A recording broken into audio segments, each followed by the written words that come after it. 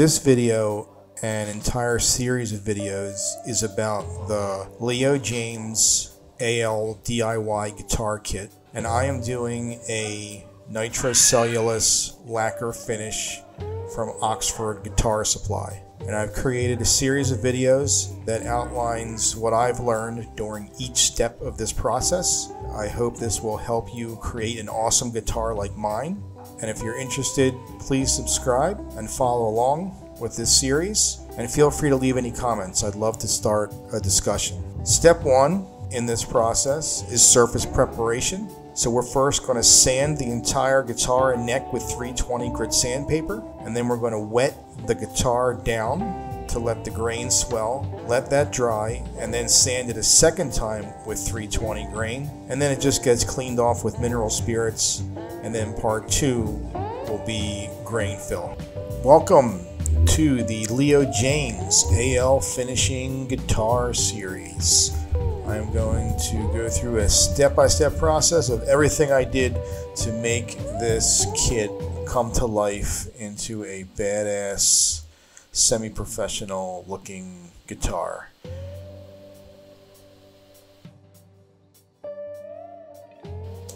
Step one is surface preparation.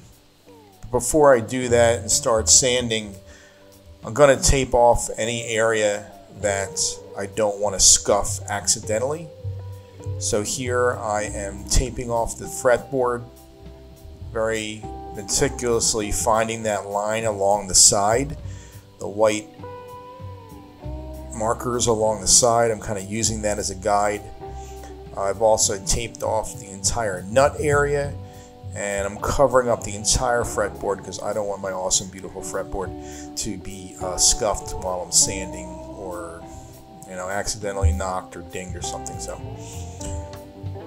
all right, that looks beautiful. Goodbye, beautiful fretboard. I'll see you in a few months.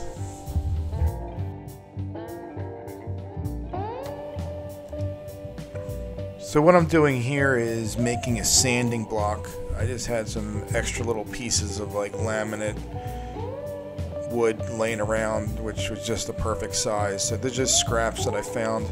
They're just the right size to create a nice level surface, about 4x6 to sand with. So using my 320 grit first, and I'm taping that onto my sanding block. And the extra piece on the side is going to be used for hand sanding into corners and curves and small spaces. So I have one piece on the sanding block and then one piece just kind of extra that I can use as a hand sander whenever I need to use that. So the first step is to sand all your surfaces with 320 grit. Always sand with the grain at this step. If you use too fine of a grit, you may experience adhesion problems later on. So here's where you can do a lot of your shaping and smoothing.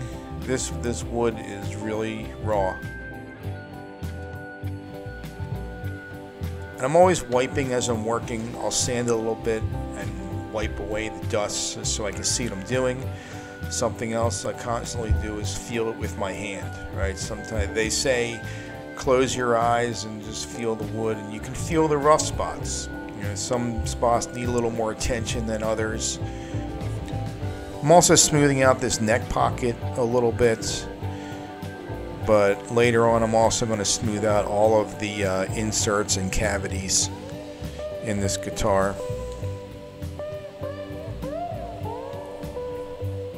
Be very careful of the bevels. The bevels and the edges on this guitar are probably going to be the hardest thing throughout it. So just take your time, concentrate on what you're doing, and you should be fine. So just kind of use, some different angles and different techniques when needed. Position the guitar in different positions, as needed. Put on some music and enjoy.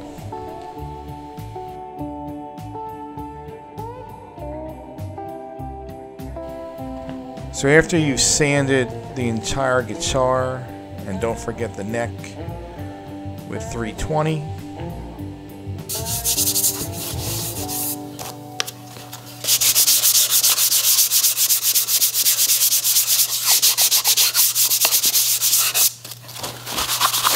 okay, so I've just done my first sanding with the 320, and now according to Oxford Supply instructions, dampen a cloth with water and wipe down all the surfaces. This will swell and raise the grain. Wait approximately 10 to 20 minutes for the surface to dry and then sand with 320 again. By sanding, once the grain has been raised, you lower the risk of grain patterns showing through once the finish has been leveled. Once sanding is complete, wipe down all the surfaces with mineral spirits to ensure it's clean and free of oils from handling.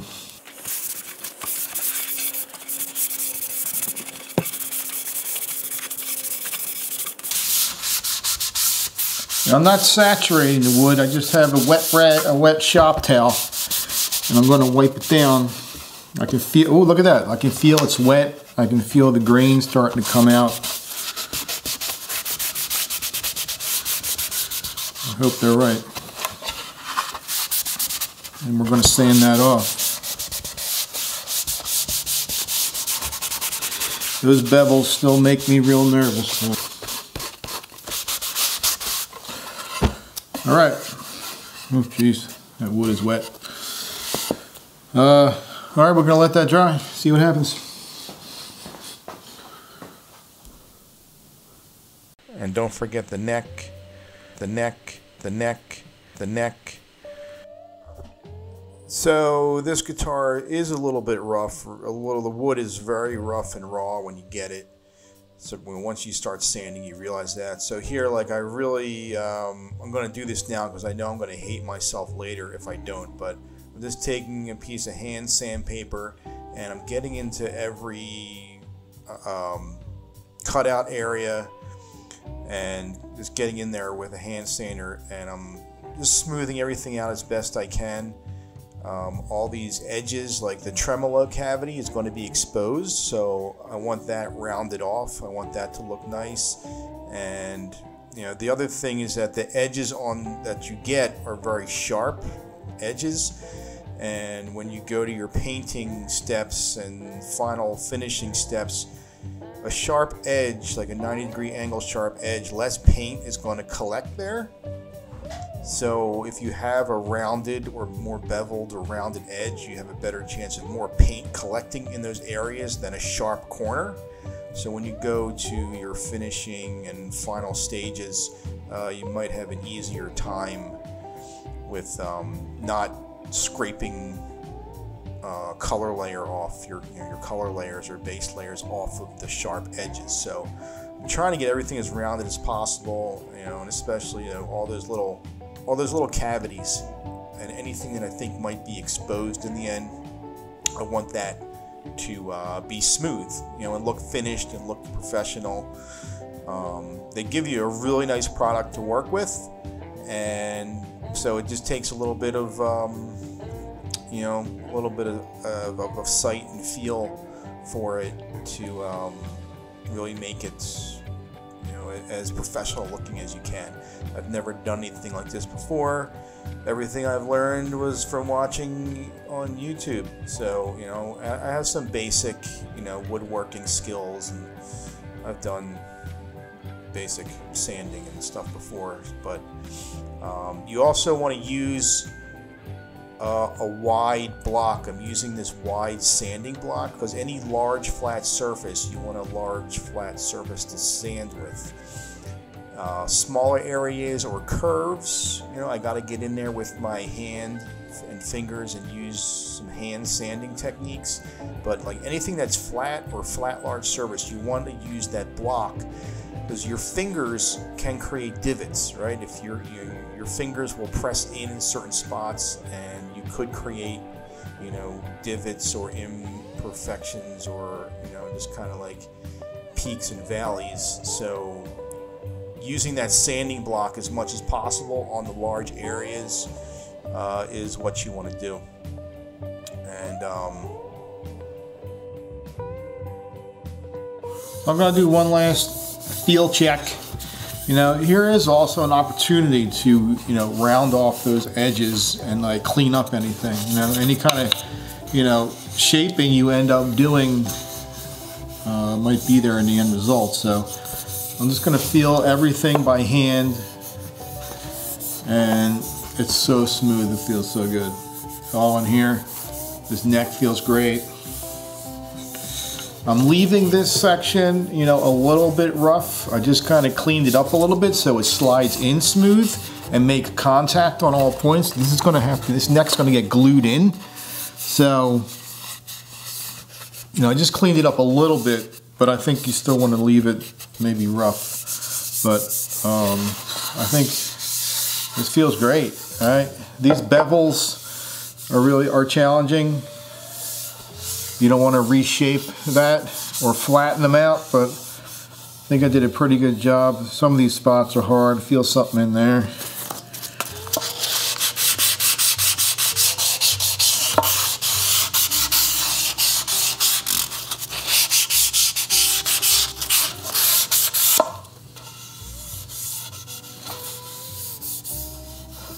You know, don't just take what they give you. Add your little flair to it, you know? I wonder if, like that edge, you probably want to smooth that edge out a little bit. Alright, because anything that's not going to affect, because definitely like your hand's going to go in there, you want a nice round edge, huh? That's going to stay sharp. Now this is going to get sanded again with 400 in the next step, which is grain fill. So I'm saying let's do it. Let's see what this grain fill is all about. This feels great though.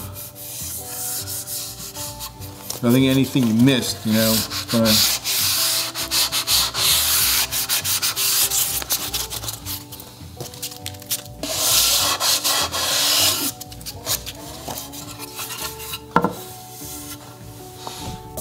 I think I'm pretty happy with the way this feels.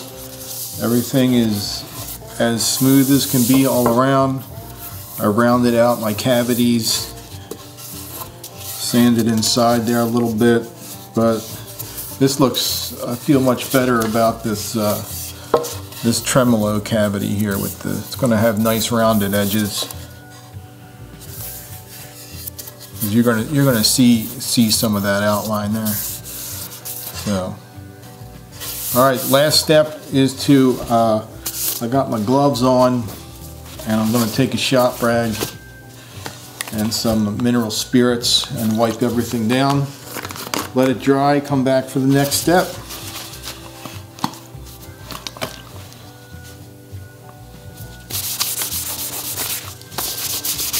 Mineral spirits will not make the wood swell. Again.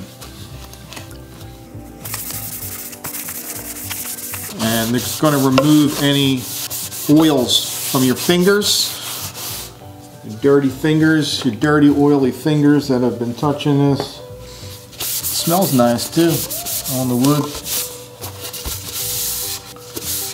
I'm going to give this a good rub down, get it nice and clean.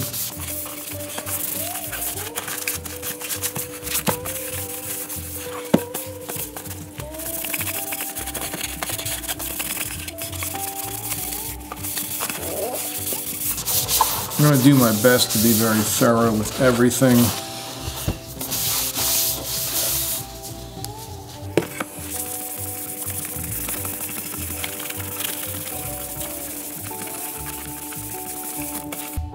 Okay, so part 1, surface preparation. We sanded the body and neck once with 320, wet the wood down to let the grain swell, let that dry, sanded it a second time with 320, And now I just finished wiping everything down with mineral spirits to get it nice and clean. I'm going to let this dry overnight and come back tomorrow.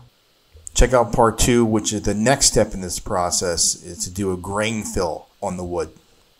Thanks for watching. Keep on rocking, folks.